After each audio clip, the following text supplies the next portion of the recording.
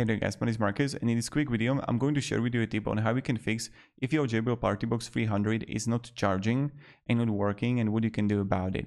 So the first thing, of course, try different like clear when you're gonna have where you're putting the cable, if everything's fine there, no dirt. Also change the different adapters, change different like the outlet where you're putting it in a wall, let's say, or like when you're charging it.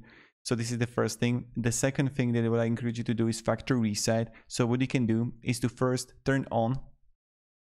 Then when you're going to be turned on, you want to hold the play button and power button at the same time.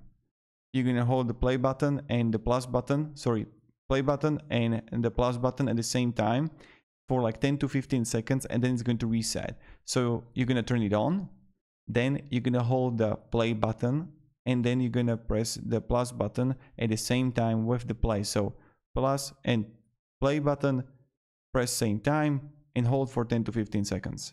Thank you very much and have a great day, and goodbye.